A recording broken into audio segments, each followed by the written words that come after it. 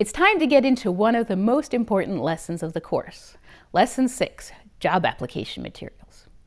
In Lesson 5, you learned about how to design and conduct usability tests and conducted one for your group's technical instructions. Now that you are ready to revise and submit your first major assignment for this class, we're going to begin working on the next major assignment, the job packet. In Lesson 6, we're going to learn about the job application materials you will need to prepare when applying for jobs in your chosen field.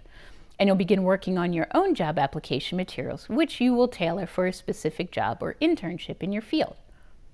After you have completed these next few lessons, you will have created a working letter of application and resume that you can revise, update, and tailor for future jobs and internships to which you want to apply.